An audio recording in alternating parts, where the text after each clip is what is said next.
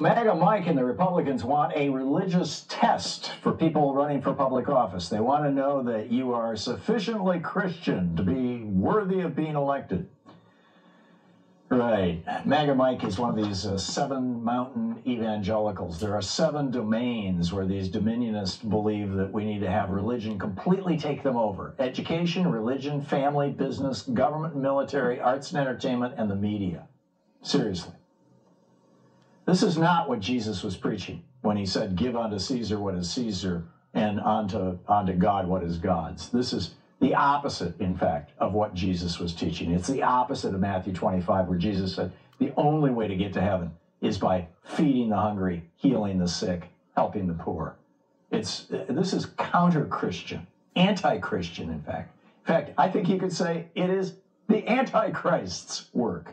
There's a piece about it over at HartmanReport.com. Check it out.